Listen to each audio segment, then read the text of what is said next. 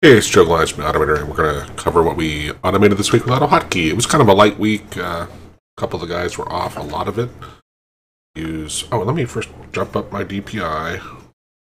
To that, I know there's not much on the screen, so you can't tell. Now I'm going to launch something modified files. See what comes up. I'm going to guess 40-ish.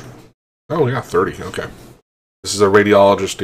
Isaias was doing some work, doing some really complicated regular expression pattern matching, and he grabs text because he speaks a lot of what he uses, and he then has keywords he mentions, and we monitor the text that gets dumped, and then we're actually in I can't think of the name right now of the program. We are programmatically controlling where it goes in that program, which is really cool, and reorganizing the text for him. I think even using like rich text formatting, which is really cool because you wouldn't expect you could do that in this tool, so it's really cool. Payroll summary, one of our clients, every week they do their payroll stuff, and they realized also in the historical stuff, because now we're doing new stuff for them, which made it simpler, but their older stuff wasn't the same, so they had us go back and apply what we did. Also, they didn't have a lot of the rules built into their Excel files, well, tab-limited text files, so we had to adapt our code a bit to summarize that, but now they have it all consistent, and I meant to ask him, but we could tell it saved them hours and hours of work. So one-time job saved them a bunch of time, and we made sure it's correct. So that's cool.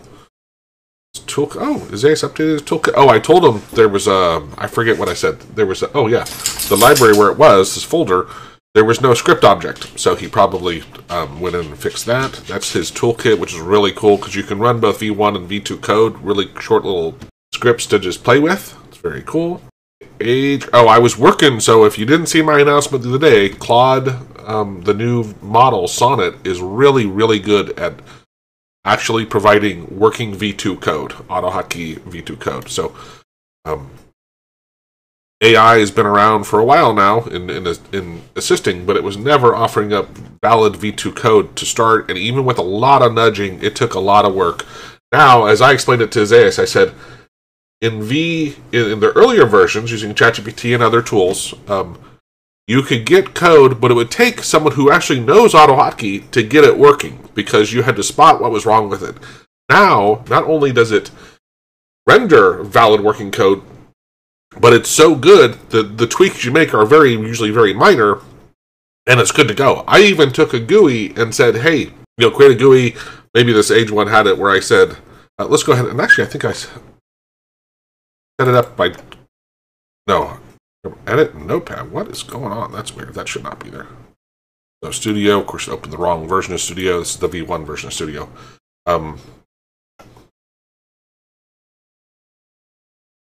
Y plus 10, Y plus 10. So it first created one, and then there's the Y and YP. So it gave me a static version where these coordinates were hard-coded in their locations. And it worked flawlessly. So on the very first request, it gave me working code. And then I said, hey, you know what? I don't like the fact that they're hard-coded because sometimes we'll add new stuff to it. And when you add stuff or move stuff around, those hard-coded numbers just bite you in the ass. There's no better way to say it. It's one of the things we always stay away from. It's why we don't ever encourage people to use the GUI creators, because there's GUI creators, but they give you those static things. And now I gave this information to ChatGPT and said, hey, redo this where these things are relative based on the other things, and it nailed it. It converted it, and I'm sure there's still some more tweaks we would do, but I was really happy to see that, like, hey, now we could possibly encourage someone to use a GUI creator tool because you could have an AI tool convert it to a relative position tool, which is really cool. So there's that. I actually was working with their API. Oh, this is not in there, but it's somewhere in here. The Claude Play. Here we are in our APIs.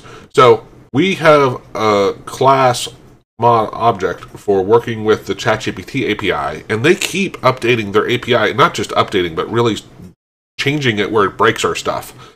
And it's getting kind of annoying because we've never had an API change so drastically, where it's really taken us, time to go back and update it. And that's not a norm in APIs by far. Very, very rare.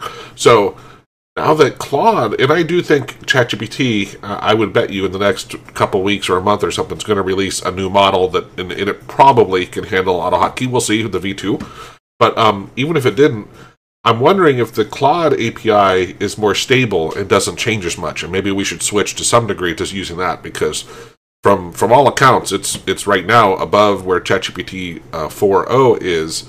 Now, again, I think it's going to constantly be nudging each other up, right, which is what they've been doing, but I'm really excited about that. And I was using Claude to create the COM object for doing the API calls, not the COM object, but for creating the API calls for using their API. It was really cool. So I was having it, because it's been a while since actually especially in V2. I wasn't too familiar in doing the API calls in V2, and I wanted to do it in V2. So I was having it assist me, and it was, it was great. It actually mentioned a JSON library which didn't exist, so I did have to tell it that, and then it wrote one which had some problems, and I'm like, I don't really care about that at the moment. But very, very cool, really excited. Go play with Claude if you want to get some good valid V2 code. Also, I've read that their vision model in Claude is also really, really good, so maybe give that a try. We during last week, so Isaias was updating some of the tests. Okay, I'm sorry, I was just looking at that one. That's for the ChatGPT OpenAI. That's our model I was just referring to, this bar chart example. So we did a video on it, and after we recorded the video, because we were showing bar charts, and I said to Zayas after, I'm like, hey, wouldn't it be kind of cool if we could show, instead of just the number, show the percents? And we have a video on this bar chart thing, so go check that out, or you can get the download now. I don't know if the video's been released, but it's a really cool, great way to build simple bar charts. But right after we recorded the video, I had Isaias add a new parameter to the function in class to say, hey, what if we pass a P, I think it makes it percents, otherwise maybe a V makes it a value, so we're showing the data differently. Pretty cool.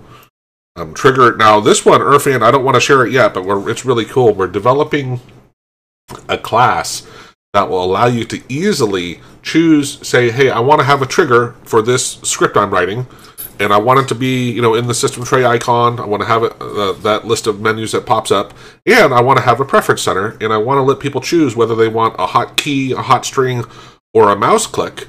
That you choose one of those, and then you can also make it context sensitive, which is really cool. So we're going to provide ourselves and you guys with a script that'll make it very easy to add this to your code, because it's easy for us that program an AutoHotkey to go and change a hotkey or add a hot string as a trigger, right? That's a no-brainer. However, when you go to share your tools with other people, they have no idea how to change the code. If they're like, oh, I hate that hotkey, I wish it was something else.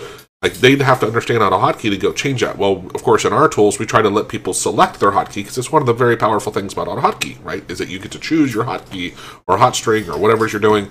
It's much easier to remember, which is, it's just really phenomenal. In some tools, I haven't seen it in like Excel and Word, but like Zoom lets you do it, even though they screw it up some. But some tools nowadays let you choose your hotkey for you. They have one by default, but then you can change it.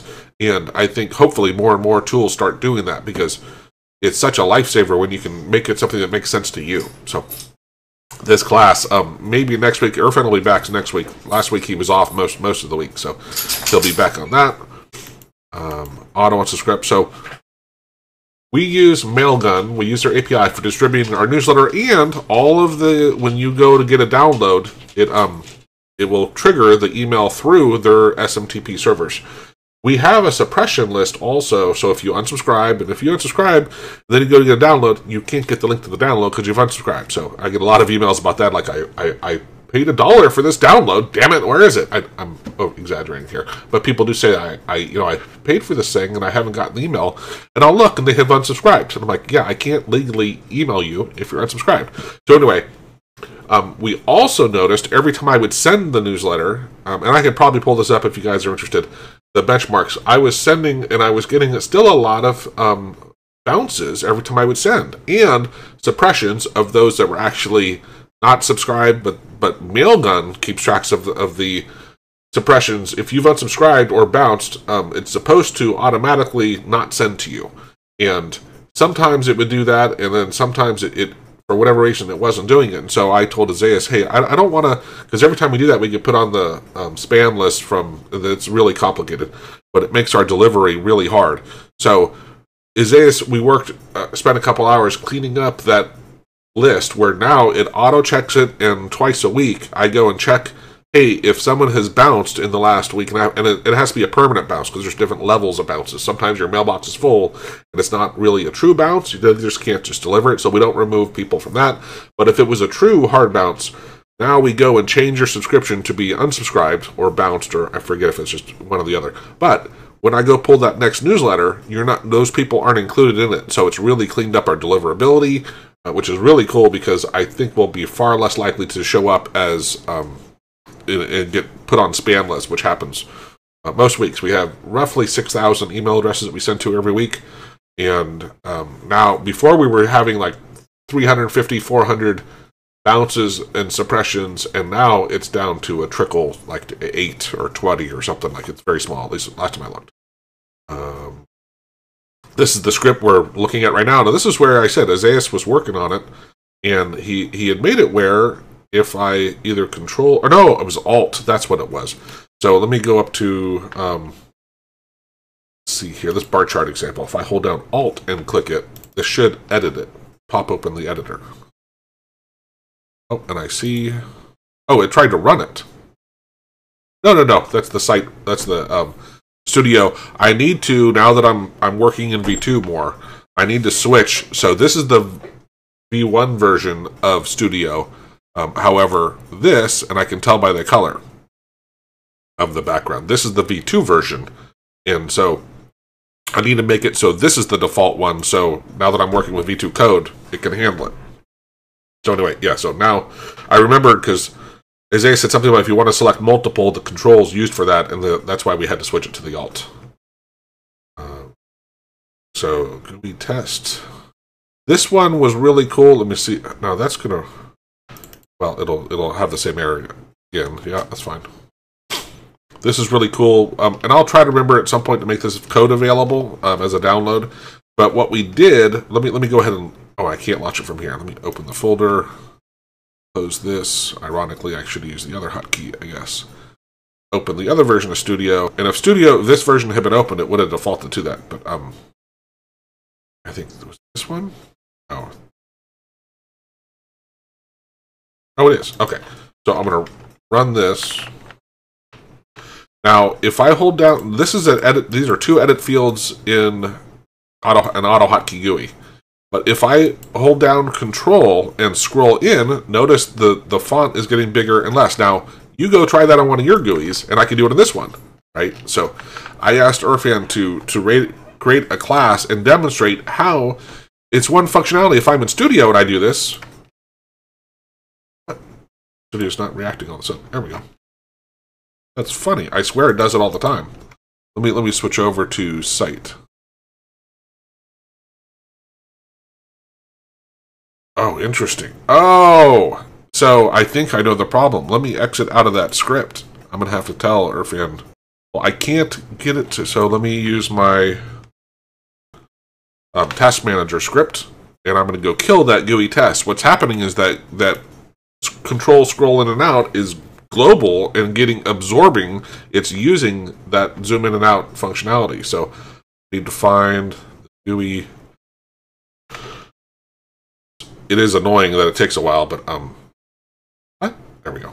So one of these, here we go. So I'm going to kill that one. Process. And if that ended, there we go. Now when I hold down Control and scroll, the problem was it's like a global hotkey, and even though I didn't have that other GUI highlighted, so obviously we need a little more work on that. It was absorbing it. So yeah, I need to work on that. Let them know that can't be. It's got to be a context-sensitive hotkey to only apply when you're on that window.